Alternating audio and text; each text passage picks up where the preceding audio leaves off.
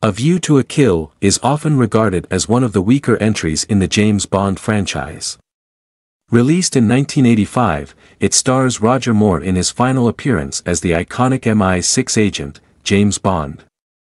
While the film has its moments of action and intrigue, it ultimately falls short in several key areas, making it a disappointment for many Bond fans.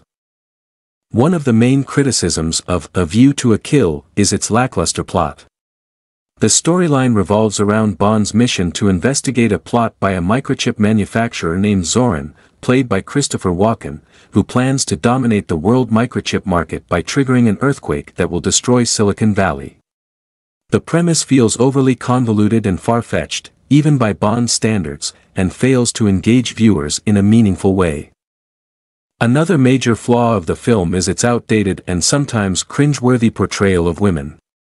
The Bond franchise has a long history of objectifying women, but A View to a Kill takes it to a new level with its portrayal of the character Stacey Sutton, played by Tanya Roberts.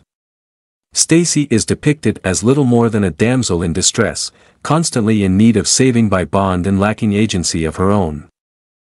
Additionally, the film suffers from pacing issues and uneven tone. The action sequences, while plentiful, often feel disjointed and lack the excitement and tension that are hallmarks of the Bond franchise. The tone veers awkwardly between campy humor and more serious moments, resulting in a film that feels tonally inconsistent. Furthermore, Roger Moore's age is noticeable in this film, as he was approaching 60 at the time of its release. While Moore brought charm and wit to the role of Bond in his earlier films, in A View to a Kill his performance feels tired and uninspired. It's clear that he was ready to retire from the role, and his lack of enthusiasm is palpable on screen.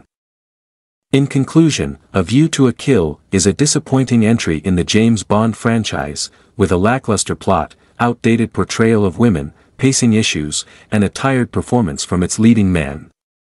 While it has its moments, it ultimately fails to live up to the standards set by other films in the series, making it one of the weaker entries in the Bond canon.